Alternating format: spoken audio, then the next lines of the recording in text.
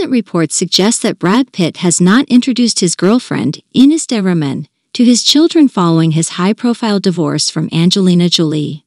Brad Pitt and Angelina Jolie, once one of Hollywood's most glamorous couples, went through a highly publicized and contentious divorce in 2016. The divorce proceedings, which included custody battles, made headlines worldwide and put their 6 children in the spotlight. According to sources close to Pitt, he has been cautious about introducing his new partner, Ines de Ramon, to his children.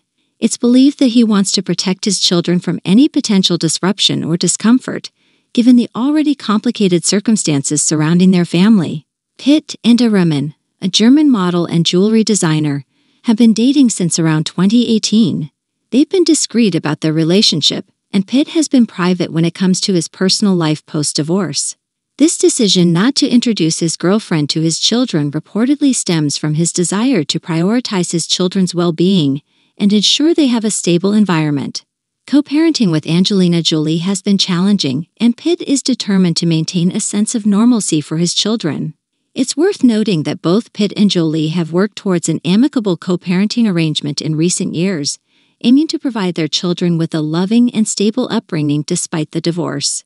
As Brad Pitt continues to navigate life post-divorce and maintain a healthy relationship with his children, his choice to keep his romantic life separate from his parental duties reflects his commitment to their happiness and stability.